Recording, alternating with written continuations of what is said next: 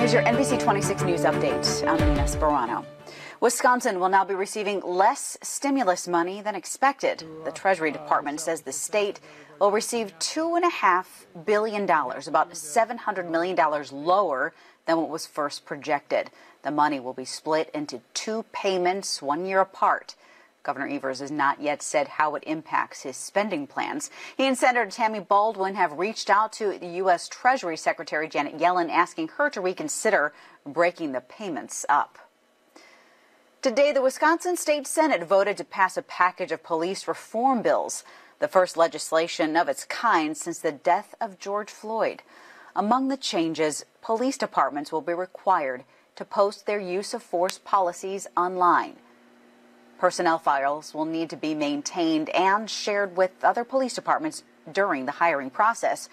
And the State Justice Department will need to collect data on use of force incidents and publish their findings in an annual report. Time now for a check on our weather. We send it now to Chief Meteorologist Cameron Moreland. Cam?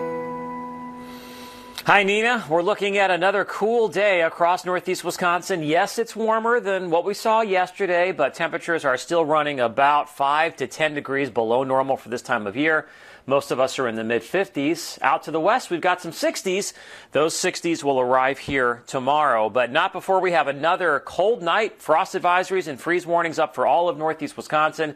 Temperatures will dip down into the upper 20s and lower 30s, but with abundant sunshine tomorrow, which is a change from what we've been seeing the last couple of days.